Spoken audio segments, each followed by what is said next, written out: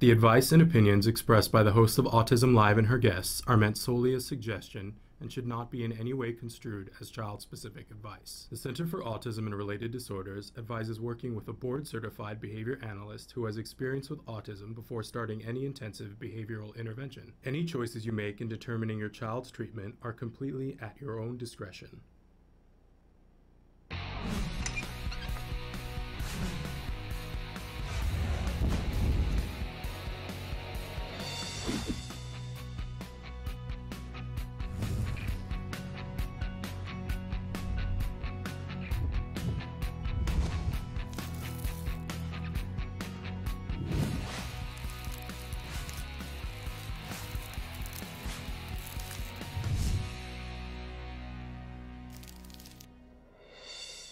Good morning and welcome to Autism Live. I'm Shannon Penrod. We're coming to you live from the Warner Center in Woodland Hills, California. This is the home for Autism Live. It is also the home for the Center for Autism and Related Disorders. We're thrilled to be here with you on this Wednesday morning. You know, we got a new format, 1 hour, Monday, Tuesday, Wednesday, Thursday, Friday.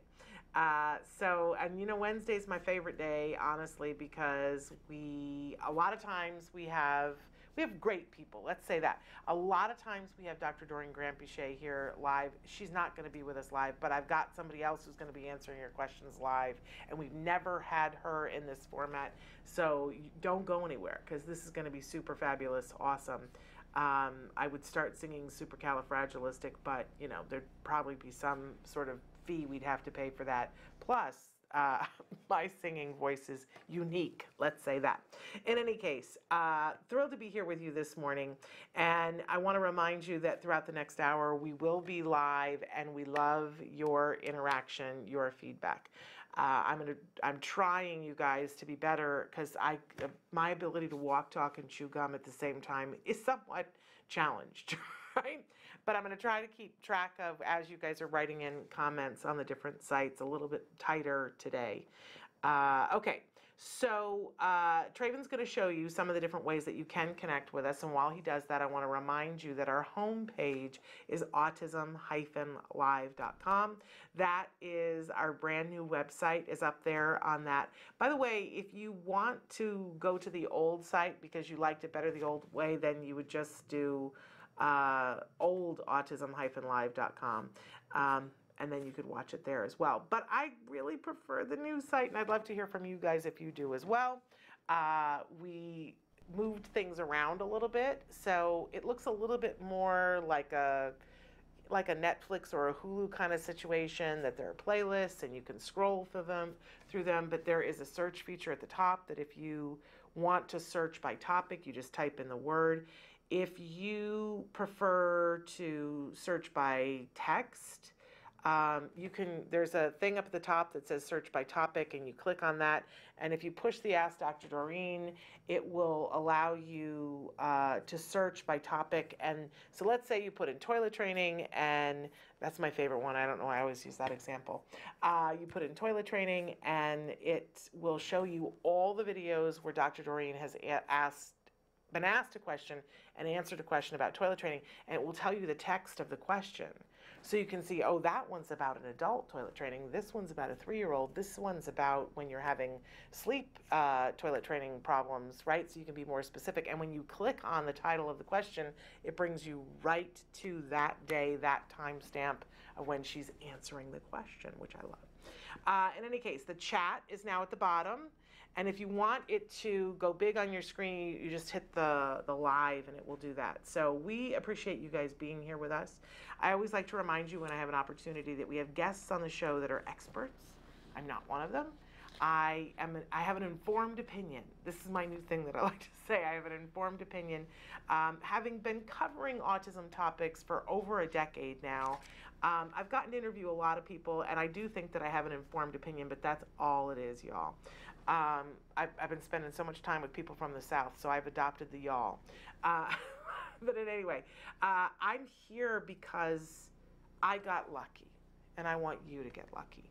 And when I say you, I mean the entire autism community in the biggest, most beautiful sense. whether you're the person who's on the autism spectrum, or you're the parent, or you're the practitioner, or you're the grandparent, or the aunt, or the uncle, the boyfriend, the girlfriend, I think what we all have in common is that we care deeply about people who are on the autism spectrum getting the respect and the help and support that they need to live the lives that are meaningful to them, right? I think that's what it's all about. We can disagree about everything else under the sun, but I think we're all in agreement about that.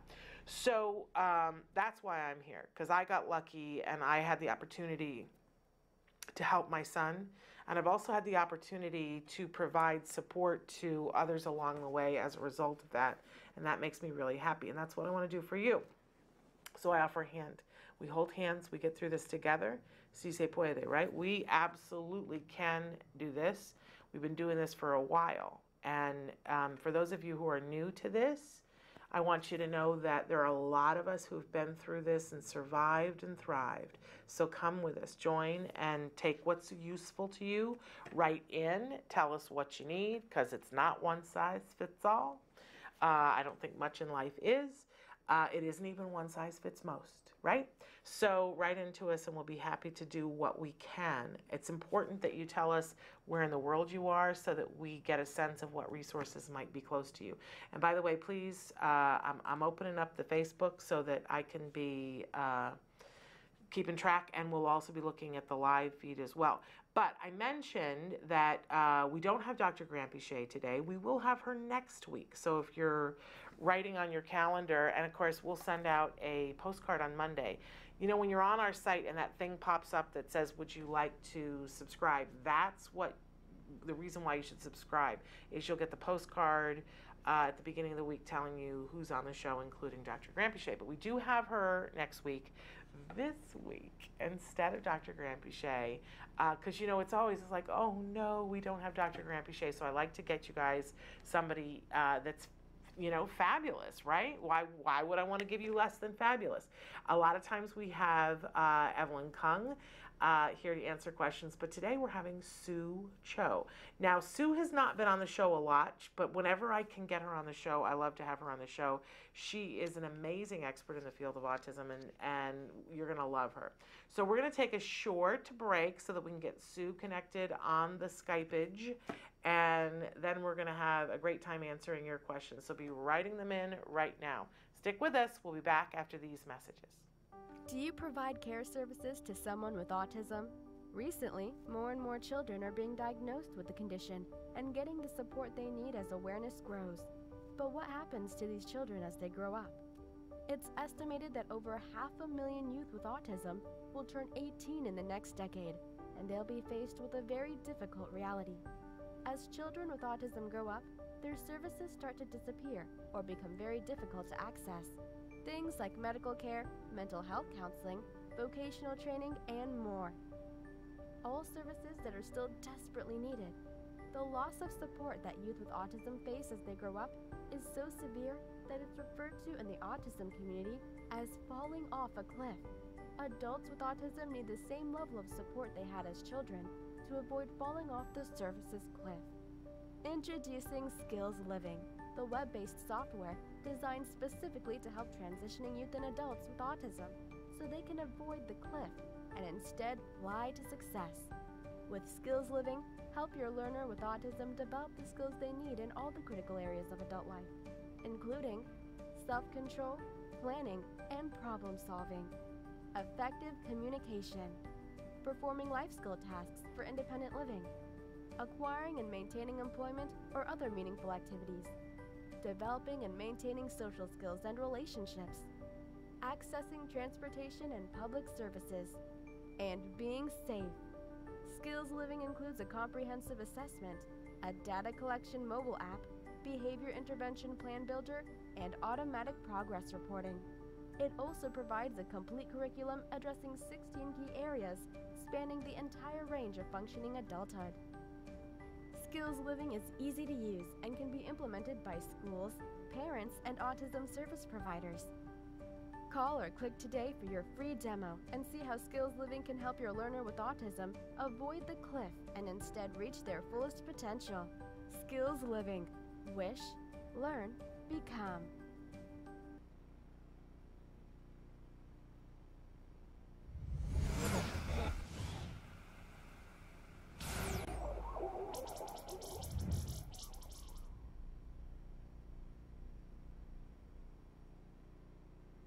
Can you say hello? Say hello. AJ? Stop crying. AJ, let's eat. Can you eat, AJ? Let's eat, son. Have a fry.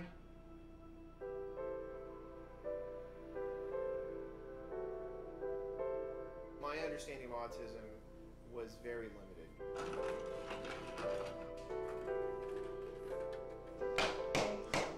He would lick tires on cars, windows, you name it. And so we went to the 13-month checkup, and I remember our pediatrician, he said, well, he probably has autism. There's nothing you can do about it. Come back in a year when he's 3.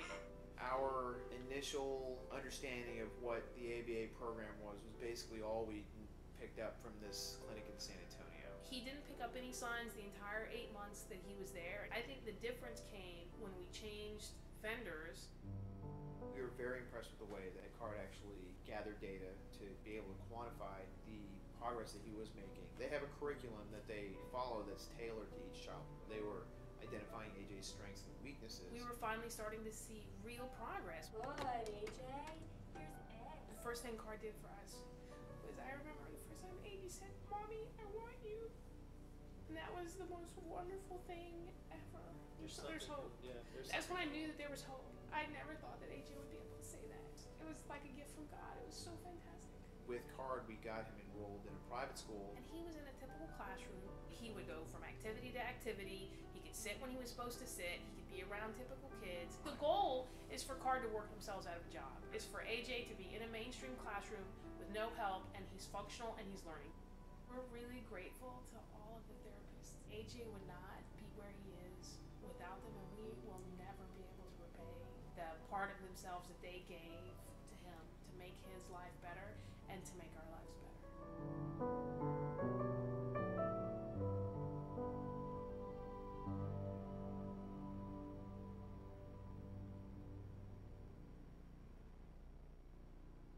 To Autism Live, and our special guest this morning is Soo Cho, and she is joining us on Skype right now. Sue has been on the show before, but never in this exact format, and there she is live. You were seeing a picture of her before. Hey, Sue. Hello. We're so thrilled to have you on. For people who don't know you, Sue, I mean, I'm going to say a little bit about what I know about you, but then you tell us what your job description is at CARD, because I know it's changed so many times over the year. But I just want to say that whenever I have, there's a whole host of issues that if I have, Sue is the expert that I run to.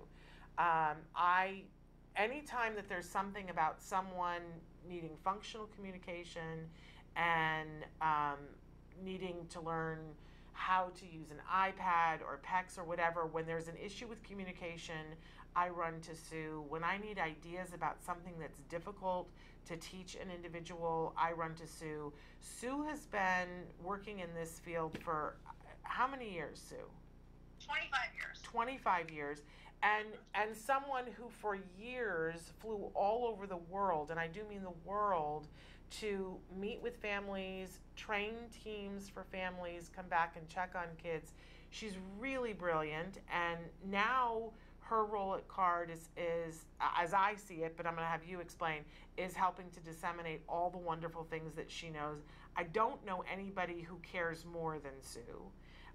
So she has a real heart for our families and for our kiddos, but there's something about her that the minute she's in a room, things get better always. There's something aura-wise, and I haven't even talked about the fact that she's a yoga master and teaches our kids yoga that helps them with self-regulation and dealing with all the things that they have going on. So I adore the ground that Sue walks on, and I think she knows that, and my kid adores the ground that she walks on. So anyway, but tell them what your actual job title is at CARD now, Sue. Okay, thanks, Shannon. And actually, last month was my 23rd year at CARD. Wow. So I was a independent therapist for a family in the Washington, D.C. area before I was hired by CARD. And my title at CARD is Senior Clinical Trainer. And so I provide training and mentorship to all the supervisors that come into CARD, either who are new BCBAs or new BCABAs that are either that have been at CARD for a while or are new to CARD too. So that's my primary job now. Wow. And how lucky are we that she's doing that, because to disseminate all that she knows to all those people, it's a really good thing, you guys. So we asked Sue to come in this morning and fill in for us, answering some questions. And you guys can be writing in your questions, but I'm going to take a couple that we haven't been able to get to first. So I'm going to start with, this mom writes in, and we have a lot of moms who, because we don't say people's names on the show, we sort of give them names so that it's code that we know. Like we have the strawberry mom, and we have the haircut mom, and we have, so this is the O mom. And she writes in and says, my son is 8.5. I feel like they are not pushing him enough at school. They keep saying his comprehension and inferencing is what he is a deficit at. But yet every time we test him, he does fine. And he is amazing at math. He is in an inclusion class. I just feel like they are holding him back. Are there special schools that can push him? What do you think about STEM schools or magnet schools? I just feel so bad that he's stuck. Also, what is the best way to teach him religion? His twin is going to have her first communion this year, and he is not. Every time I try to tell him, he asks literal questions, and she sends our love to all of us. So there are a lot of questions in there, Sue. Where do you want to start? I have it in front of me too. So if I'm looking down, it's because I'm referencing the question to make sure that I don't miss anything. So I'd say that when they're saying that he's having difficulty with comprehension and inferencing, I'd probably try to find out what specifically they are using in reference to that. Because, I mean, if he's got a strength in math, and does he have more difficulty with things like word problems, for example? And also, you mentioned that when they're testing him, he's testing well. Again, but what are they testing him on specifically? I think that if you have more information about the specifics rather than generally speaking, that it might help you guide them in challenging him more. I'm guessing that he has an IEP, and meeting with the IEP team and providing more specifics on areas that he needs more support on, or where they feel that he needs support on, could really benefit how he is excelling and succeeding in other areas too, especially because he is already excelling in math. So that's outstanding. And you mentioned that he's in inclusion. Once again, referring to the IEP, it would really help to know what types of supports they have in place for him in the inclusion environment, because I find that with a lot of individuals that are on the spectrum, that you really want to set out specific goals for what the expectations are of your son, so that you can all be on the same page in terms of giving him the push that he needs, like you said, for him to succeed, and also have a nurturing environment that allows him to reach his fullest potential. There are absolutely good schools for STEM and also magnet. Again, it's really going to depend on the structures that they have in place for your son's individual needs.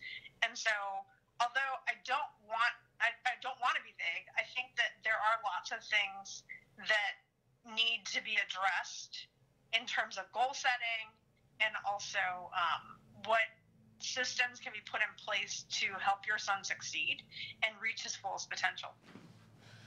And then the other thing about religion, I found that with a lot of families that I've worked with where they are trying to teach religion to their child that's on the spectrum, that coming up with concrete examples to compare to might also help in terms of the communion. However, I think that frequently my experience has been that a lot of our kids, because they're such concrete thinkers, that's why religion might be more difficult, because a lot of it to them may be in the more abstract. I actually tried to look up some books that might be a good way to illustrate this, and I wasn't able to find any when I got these questions, but I'm certain from having worked with other families around this that parents were able to find books that were geared towards teaching religion to younger children that helped in explaining things in a more concrete manner too, that might be able to help your child. And it's funny, I kind of looked too when I saw this question. And one of the things that we've found over and over and over again on this show is that the Christian community hasn't quite caught up to where, I could find 8 books that had to do with Judaism that were about inclusion and faith from both sides, how to teach the people in the synagogue to relate to people who have different abilities, right? And also from the point of view of the person coming into the synagogue, what are some things that you'll do and lessons. So there's all that with Judaism, but the Christian community tends to be just, I don't know why, a little bit behind. Maybe somebody who's listening will take that and decide to write the book, because I couldn't find it either, to be honest with you, and I don't know why that is, but it clearly needs to be addressed. So there you have it. I don't really have an answer from a book either. But it's funny that was my instinct too. There's got to be a book, right? I didn't find it. That's true. Somebody. I think some of the other families that I've worked with in the past, though, have used books that were related to things like death, for example. Yeah. As from a Christian standpoint for children, for younger children. Oh, good. To help convey, I guess, some of the pieces of religion to someone that would be more of a concrete thinker. There we go. I'm glad to hear that. Now, going back to the deficits on the comprehension and the inferencing, I'm just going to throw in here too, Sue, that I find that especially as the children get older, it seems like the teachers aren't front-loaded with those tools. So if the teacher, like, you can write it into the IEP, but if the teacher doesn't know how to address that, is there any place in particular, like, does skills have lessons in them that you would recommend for a parent to give to a teacher, or is there an IBT training that you're aware of that would help a teacher to work on inferencing and comprehension?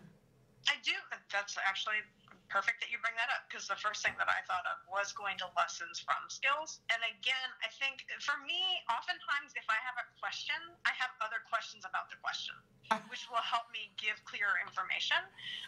Definitely getting examples from the teacher, though, on what the areas of concern are or where the student is struggling would really help I guess identify where to teach from too, though. Yeah. So, I mean, is it that, what is it about the inferencing that's not working? I mean, I'm assuming from an academic standpoint. So, usually one of the places that I'm able to identify potential problems would be for someone with difficulty with inferencing, for example, is if we looked at word problems, for example, with math.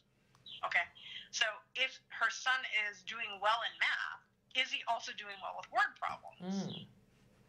That's usually a place for a lot of our kids that struggle with inferencing, that they struggle, is when there's more of a language arts component to the math itself. I mean, so that's a place to look. Also, too, is it from a writing standpoint? Is it from a reading standpoint? Is it from a social standpoint? So really all of those areas, getting more examples would help identify where things need to be taught. And some of it could actually be through the language curriculum and skills. Some of it could also be through the social curriculum or also the cognition curriculum too. Okay. So it really depends on the specific problems, which would identify which area to attack it from. Okay, and I just, for those of you who are coming to the show for the first time, what we're talking about, skills and IBT. So it's skillsforautism.com, great tool, 8 different curricula areas that Sue is talking about here. You can sign up and do a 14-day free trial, but they will charge your card on the 15th day, so make sure you're aware of that. So skillsforautism.com, and then IBT is ibehavioraltraining.com, has wonderful training modules in 3 different specific areas. So if you can decide which level you want to do them. There's a set that's just for parents, which means the jargon is low. And then there's a set for educators that it's just things that happen in the classroom, which is amazing. And then there is another set for people who are working individuals on the autism spectrum. So if you're a really on-it parent who knows the jargon and wants to know the high-level stuff, you can choose for yourself. They don't determine it for you. You choose for yourself. It's very inexpensive, cheaper than buying a book. And it's a video that's interactive, and even will quiz your knowledge to see did you get what they were trying to teach you. So ibehavioraltraining.com. Traven has it up on the screen. Thank you so much, Traven. Okay, we should take a break, and then when we come back, we'll do the next question. I know you guys are writing some things in on Facebook as well, so don't go anywhere. We're going to be back after these messages.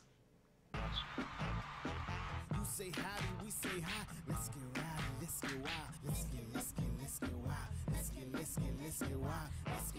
Let's get wild. Hi, welcome back to Autism Live. I'm Lisa Ackerman. We're here doing allergy-free cooking, and I brought my sister with me today. Jamie Davis, thanks for having me. A lot of people are asking about an allergy-free breakfast, and breakfast can be full of crap.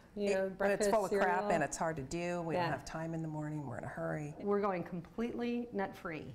The recipe is not... Personality, we can't do anything about. Yeah, can't do anything about that. So we're going to start off first with, I'm using sorghum and brown rice flour. I find the texture good, and I've added some flaxseed meal. We talked about that last time, flaxseed meal for poop. Almost every one of our kids has a poop issue.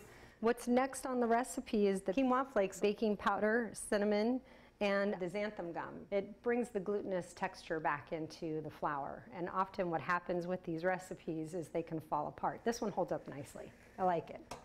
For the folks that are egg-free, we have a ton of egg replacers. One of those can be the arrowroot starch or bringing back some additional flaxseed. So there's a lot of options to go eggless, but we're going to go egg full in this one. For sweetener, I use the maple syrup. I stay away from refined sugar. What I'm adding now is the coconut milk, maple syrup, and a little bit of the coconut oil. And we're going to add in the raisins, craisins, and chocolate chips at the end. I find that chocolate chips can coax people to eat some really amazing things. When we started, Jeff had 42 food allergies, so we had to get creative in how we cooked. So nuts were a big, big issue. What I like now is that he can tolerate so many more things after start doing this diet. So let me show you how you can deal with this sticky stuff here. You get your fingers really wet, and you can push it down. So my oven has been preheated. It's at 350 degrees. So we're gonna just throw this in. Like I said, I like it around 23 minutes, and the magic oven says, I'm done. Looks like, don't you love magic ovens? They're awesome. There we go, pops right out. The texture of these, and it's so pretty. It looks almost like a big chocolate chip cookie, but you actually made it healthy. But you can be my guinea pig.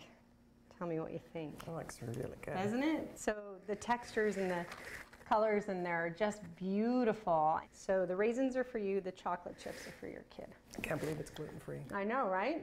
It doesn't taste like, crap. We're wrapping up another cooking show. If you have feedback, you can email us at autismlive@gmail.com. We're, of course, on Facebook. You could go to facebook.com/autismlive.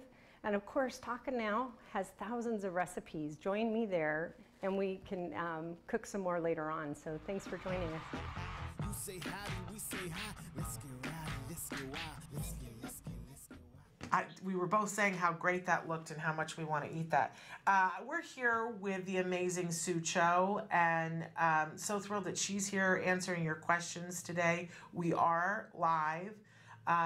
So we had a question that came in on Facebook. Somebody asked, Our 4-year-old is in the process of an assessment for ASD in the Canada area. Very specific area of Canada, but I'm not going to say. Many people are saying that our son can't be autistic as he seeks social interaction. He has many other difficulties that fit with ASD criteria, and his OT and SLP agree. Our son can't maintain social relationships because of his sensory issues and difficulty with pragmatic language. Although he desires and is excited by social interaction, he has a difficult time with it. Can you clarify if some children can be social seeking and have ASD? So what do you think, Sue? Absolutely. I definitely have seen many children over the years that may have even been diagnosed late, or their diagnosis was difficult to obtain because they were social, or it appeared that they had enough social skills to not be considered on the spectrum. Now, although I don't know this little boy personally, I would definitely say get him checked out. I know that lots of parents come in, though, and say, my son's social, so he can't be on the spectrum. But they were able to get a diagnosis, or they got a diagnosis later because people assumed since he was somewhat social, the child was somewhat social, that they couldn't possibly be on the spectrum. But I've definitely seen a fair number of kids that are social, but maybe they have it, I guess, they have some social skills, but then perhaps when they spend more time with people, then more of the deficits start showing up in the social area. Thank you so much for saying that. And I apologize because at the beginning of the show, I usually give the disclaimer and say that whenever we have experts on the show, they cannot give individual specific advice. And Sue reminded me of that when she said, I don't know this little boy. Because it would be a disservice to an individual to say that writing in a question, that they could have individual specific advice. So all that we're able to do here is ask experts to comment in a general nature on the questions that you answer, and then hopefully that helps you to go back to the experts that you have and be a little bit further on in the asking questions sequence so that you can get more done. So we appreciate you being so clear on that, Sue, and I want to be clear too that that's our disclaimer always. And I wanted to say too, I appreciated your answer, Sue, because my son, I think part of the issue that we had was that people would say to us, oh, he can't be on the spectrum because he likes being around other kids. Well, I over the years, since my son has been diagnosed, the criteria for autism changed. But even before it changed, it was too much for us to get our heads around, but like once a month I would read through it and go, oh, this makes a little bit more sense now, or I'd get just one more piece of it. And I think it's important to note it because a lot of times the information that's out there in the world that comes back to us to tell us about autism isn't correct. Like we will hear all the time that people with autism don't have any empathy, that they don't have any feeling for other people. And I know that's not true. I think it's just the way it filters to people because some people, a lot of people on the autism spectrum have a problem with perspective taking. So they don't know when another person is hurt. And it's the same thing with the communication thing because in the diagnosis, no matter which one you're looking at, it talks about deficits in social skills, but that doesn't mean that you don't want it. And let's remember always too that people on the spectrum are their own people and they're not, I love the phrase, if you've met one person on the autism spectrum, you've met one person on the autism spectrum. So I appreciate your answer, Sue, and I just want to say to this mom, it's so hard when people who aren't experts chime in with their opinion, and it can really derail you sometimes. So I want to congratulate you on the fact that you're still going and getting the assessment, that you're still following through, that you're asking the question, because there's no harm in asking the question, but I love that you're still taking action on it. And that the two people who would know that are currently on your team that might know a little bit about autism, the OT and the SLP are in agreement with you. But your mother-in-law always has something to say, right? And so Like, or your friend who lives down the street who has never worked with children on the autism spectrum, but she tells you what she thinks you should do. And they mean well. Let's be honest, they mean well, but they don't know. So you just heard from Sue that absolutely that could be the case. And I certainly saw that in our case. My son would see other kids. He was an only child, and he would see other kids, and he would run towards them and be so excited. But then when he would get there, he had no idea what to do with them. But he wanted them to do things with him. And so sometimes he would do things that were really inappropriate to try to get their attention and to try to get them to play with them. And thank goodness he got good quality ABA that taught him how to interact with other people, how to engage with other people, because my kid is a social butterfly, was then and is now. Just didn't know how to do it. Now, because of good ABA, he does know how to do it, which is a really wonderful thing. Okay, so I'm going to move on to this other question. How does therapy change with age? Our 6-year-old high-functioning son was maxed at 10 hours a week for ABA plus 2 hours of speech and 2 of OT. I don't really count hours at school because they happen automatically. What should I be looking at next, or do I continue these forever and thanks?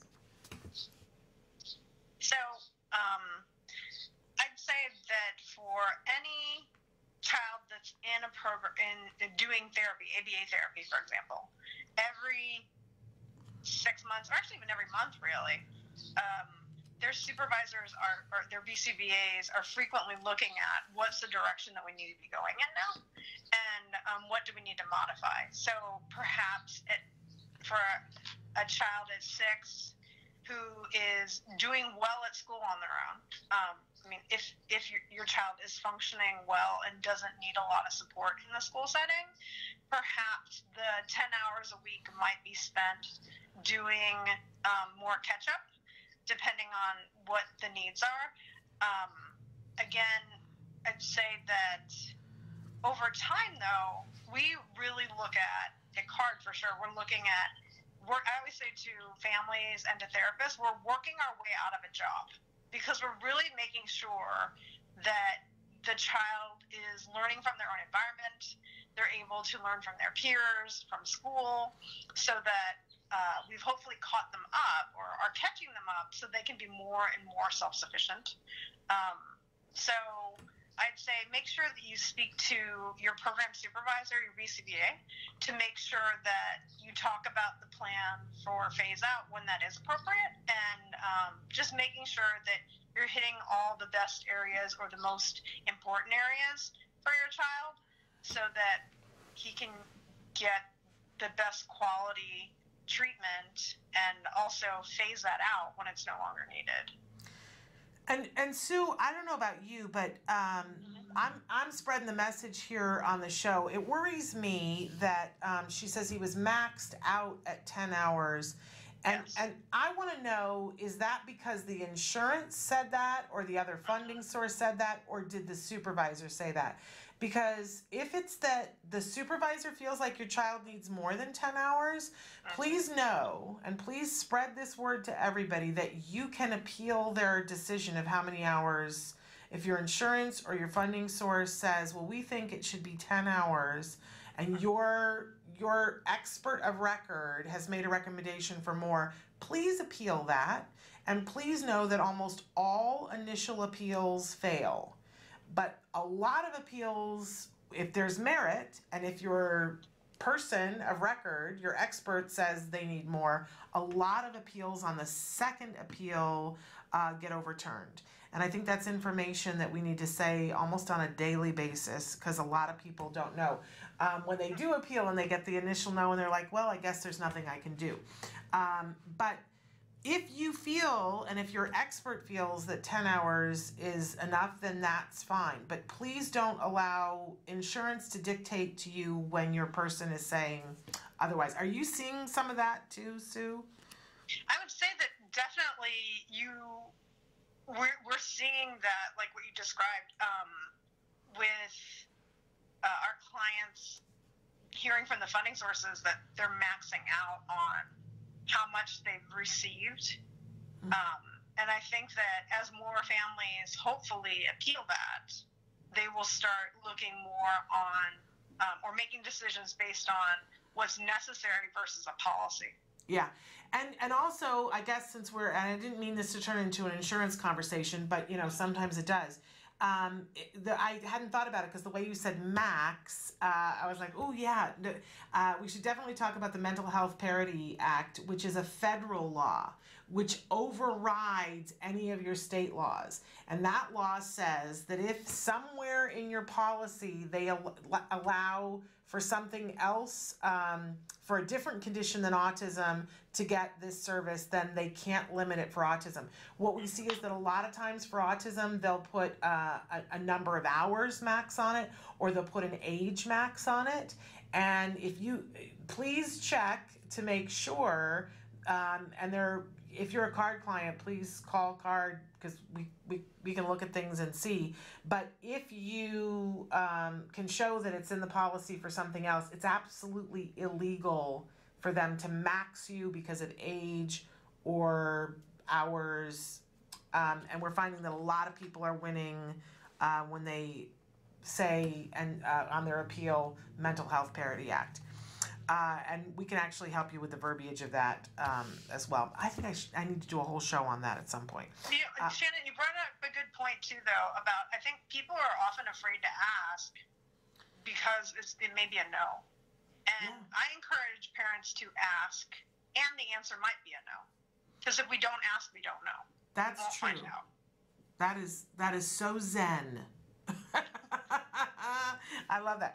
Okay, so we've had somebody who wrote in and said, can you talk about the Card Academy? And we had another question that I didn't put on the list that was about, basically about Card Academy. So I sort of lumped them together. We have several people who are wanting to know what that is, what it looks like, what that can be. Okay, so to my knowledge, there are Card Academies in Virginia and Arizona. And so the model is that it's very much like a public school, not a public school, pardon, a private school. And basically they have a BCBA on site. They also have licensed special education teachers. And all the children that attend the academies are receiving one-to-one intervention. A large portion of the students that attend academies are also there because of school district placements. So, for example, the first academy that was started in Alexandria, Virginia, was started by the superintendent of our Card Academies, Marianne Castle. And basically, one of the reasons why she felt very strongly about starting academies was that the school systems didn't have a strong alternative They did not have a strong replacement for autism classrooms or autism classes that were ABA. And so she started the first academy, goodness, I think maybe 5 years ago, maybe longer. And now there are 3 academies, one in Alexandria, one in Stafford, Sterling area, Virginia, and then also near Phoenix in Arizona.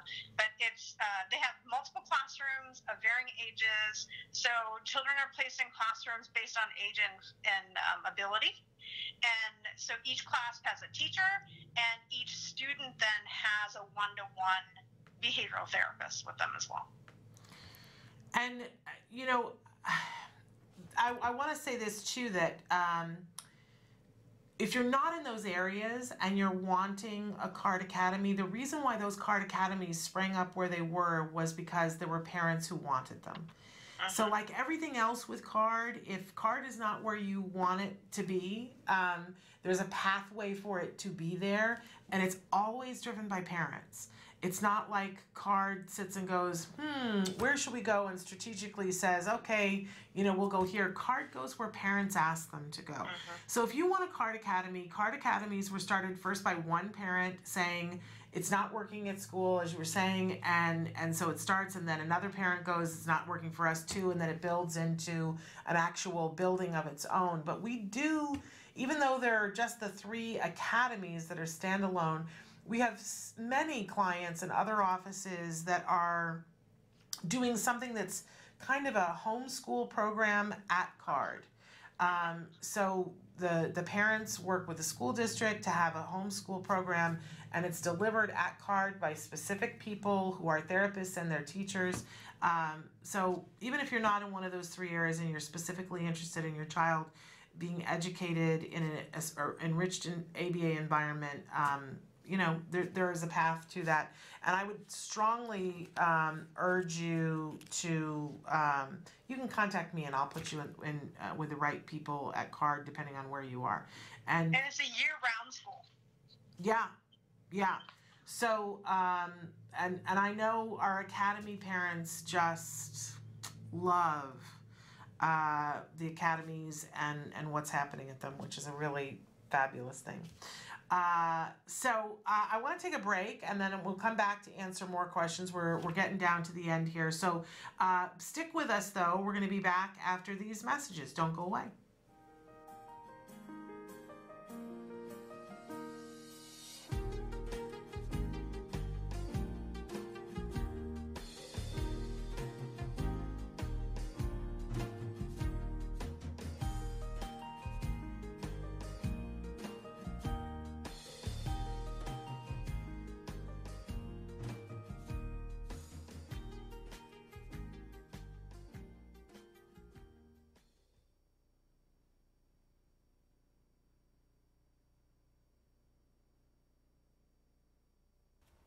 Hard times lead to good choices. Many times you're going to find out that change is coming and it's not something that you like to see. Things sometimes just don't work. Sometimes you have to put your child in a new school. Sometimes you have to put them in a different classroom. Often you'll see this with perhaps special education versus regular education, or everyone's favorite, puberty. All bets are off then. However, these things happen when they need to happen. So making that hard choice is super, super scary. But when you open those doors to look at things that maybe you've never dreamed you would have to look at, you're going to find help that you never expected.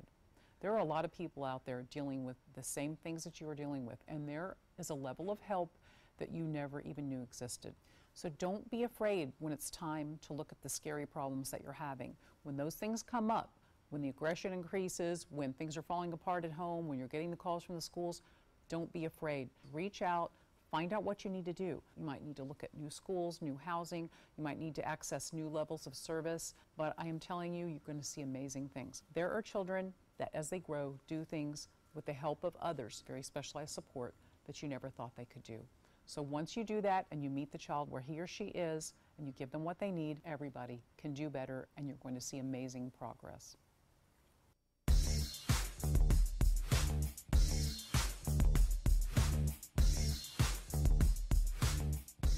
Parent to parent, you might be asking yourself sometimes, why does my child have meltdowns? Well, the difference between tantrums and meltdowns, they're a part of typical development, but meltdowns are when things get a little bit more out of control, when even the child isn't sure what's entirely wrong. Generally with a meltdown, there's an environmental component. There's something else going on outside the child that's making the tantrum worse.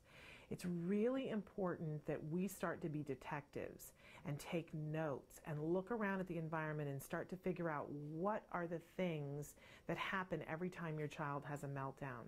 And lastly, it's important to get help. You really can't face these kinds of things effectively completely on your own. Tantrums, they're a part of typical development, but don't accept meltdowns as something that just happens. Make sure you get help and support. You might be asking yourself if your child has autism. Welcome back. We are here with Soo Cho. We were just oohing and ahhing over that picture of my son. His kindergarten teacher every year, she had a shawl and a lady's hat that she would give kids, and her husband's suit coat jacket and hat that she would give the boys, and those are the pictures that she would take and send home for Mother's Day.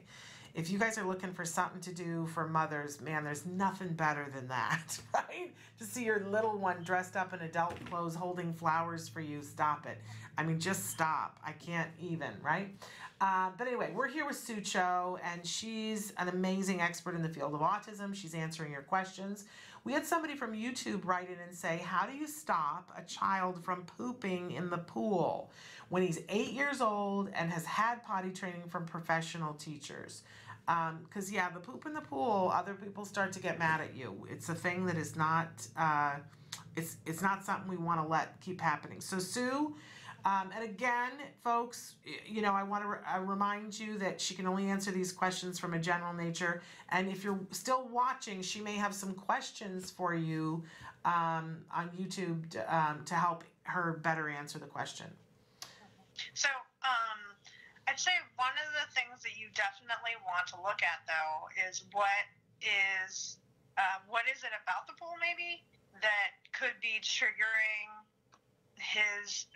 your child's bowel movements in the pool. I mean, I know that for some clients that I've seen over the years, that it's the movement, once they're moving around, it loosens things up for them and allows them to pass about more easily. Or potentially, the other thing to look at is what do you do after your child has a bowel movement in the pool?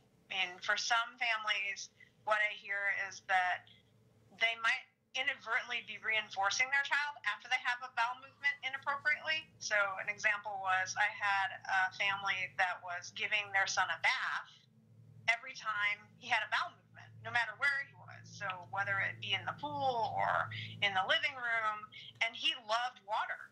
And so when we discussed this, it turned out, they'd been reinforcing him for having bowel movements without realizing it. So I think also too, looking at when your son does have bowel movements in the places that he is supposed to do, what's the response to that too? So it could be looking at, you know, what is it about the pool that he's having the bowel movements? And then secondly, what's potentially the consequence for having a bowel movement in the swimming pool? And then also reinforcing where he's supposed to have bowel movements or where it's appropriate to have bowel movements. Absolutely. And so it's hard because you don't have more information than that to go off of, but maybe that's the first thing that this family needs to look at. Is we talk a lot on the show, Sue, about the ABCs of behavior, the antecedent, the behavior, and the consequence, because every behavior has them. So I feel like what you just brought up is, what's the antecedent before? Like, what is it about the pool that's setting up this environment in which they feel like, and what's the consequence? So we are always worried about the behavior. As parents, we're like, what are we doing about the behavior? And I love that the behaviorists are always like, not so much control over that, but you have control over the antecedents and you have control over the consequences. So maybe this parent needs to start keeping track of that, to know what's happening, so that it can be looked at to see, you know, how we can manipulate those things so that it can be changed. It's hard for parents because we just only look at the actual thing and go, this is the thing that's messing up my whole life, and it's messing up my kid's life. And we don't, like, even just hearing you talk about that parent and saying that they were inadvertently reinforcing it. A lot of times we don't see that. I've told you before that my son used to hit his head on the kitchen floor, and I did not see that I was reinforcing that at all. Like, if you'd asked me, I would have told you, why would I reinforce hitting his head on the floor? Like, that makes no sense. I'm a smart person. I was not reinforcing him hitting his head on the floor. But then when people would ask me what happens when he hits his head on the floor, and I would straight face say to them, well, I'm a good mom. I don't let him hit his head on the floor, so I pick him up and he's crying, and I rub his head and I take him to the chair and I rock him and I give him some lemonade and maybe a cookie. And they were like, yeah, do you see how that means that if he hits his head on the floor, he gets mommy paying attention, rubbing his head, rocking him, giving him lemonade and a cookie. And my head wasn't connecting those two things. My head was parenting. And I don't want my child to hit his head. And when he's hurt, I want to make him feel better. So just know that it's not a blame thing, parents, as we talk about this. But we do need to look at it very scientifically the way they do and go, here's the behavior, what happened right before the behavior, and what happened right afterwards. And then keep track of that, and you will start to see patterns. It's kind of crazy, and you go, oh, I didn't mean to make it set up that when you hit your head on the floor, we have a lemonade and cookie party. It's humbling. It's humbling when you see those things. We're almost out of time here, but I'm almost in tears. Somebody wrote in and said, hello, my son is autistic and your videos have saved his life. You know, thank you for writing in and saying that, because we set out every day to just do our level best. And when we know that it has helped somebody in any way, shape, or form, it makes our whole day. And I know, Sue, you get to work with families all the time, and you get to see some of the immediate results, and you speak to people about how reinforcing that is and how that helps you to get through all of the hard things. And, you know, doing a show, we don't always know. And when you guys write and tell us, it really makes my day. And I think it makes our whole staff's day. So Sue, you're amazing. For anybody in the future that if somebody has any questions specifically about, because I've said you're the functional communication queen. If people write in questions, can we send them to you in the future? Absolutely. Yes, please. I'd be honored to answer any questions. Okay. Well, we thank you for being with us, and we thank you for all your hard work over the years helping our kiddos and our families on the autism spectrum, and we appreciate you. Thank you very much. Thank you, Sue. Bye-bye. Bye. And so we're just down here to the last minute and a half, you guys. But I just wanted to give you a little bit of heads up about stuff that's happening the rest of the week. So on Friday, we've got Let's Talk Autism with Shannon and Nancy, because that's sort of the new thing. And we're going to go through the whole summer, because it's May, and we got to talk about summer and about some things that you guys can be doing, regardless of whether you're doing a camp or you're doing, you know, continuing with ABA. Summer is an ideal time to catch up. So we're going to give you the whole rundown on things that parents can do to enrich the summer, to have fun, and really get more caught up during the summer, and why that's so super important.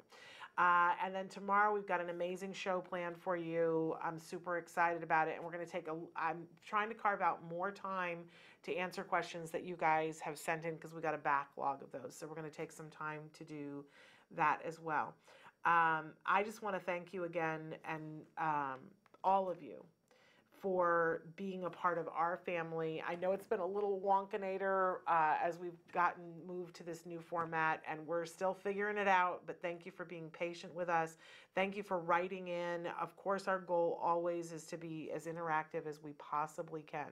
You will see that some of the shows that we'll be doing are pre-taped, but we're going to try to get to those questions during the live ones that we do, because we're here for you guys, and that is really the long and the short of it. Traven, if you're talking to me, I've lost you.